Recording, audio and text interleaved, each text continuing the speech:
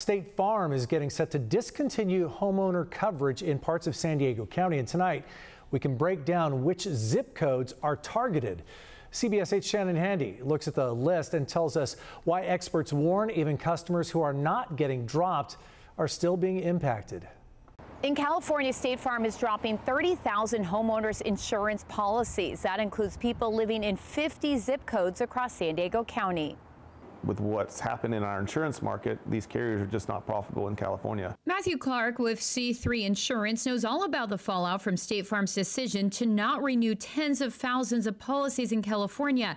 Many of his clients live in Rancho Santa Fe, where 50% of all State Farm policies are getting dropped. So I had a client reach out, and he's getting a cancellation in July. His premium with State Farm was around $12,000, and his new premium is going to be $40,000. With another company? Overnight. You know, it just happened. You know, they're used to paying a normalized premium for the area, but now they're looking at, you know, almost 4x. Earlier this week, State Farm disclosed where, starting this summer, they will discontinue coverage, citing inflation, regulatory costs, and increasing risks from catastrophes.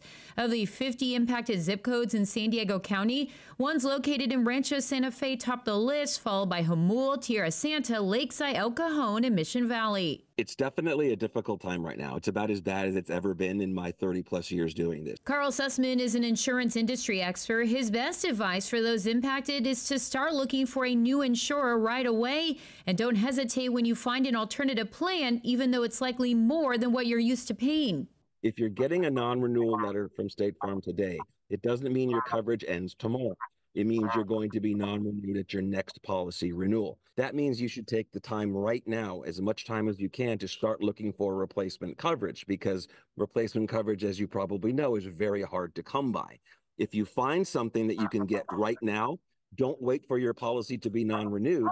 Take that new policy. You can either have duplicate coverage or you can just cancel the State Farm policy earlier. You can always sign up for the state's FAIR plan, which is available to everyone, but it's pricey, doesn't offer as much coverage, and there's a backup right now with so many people applying. Another thing to keep in mind, if you're not getting dropped, State Farm's credit rating has been downgraded to a B, meaning some of its customers may have trouble getting claims paid. For a list of impacted zip codes, visit CBS8.com and click on this story. Shannon Handy, CBS 8.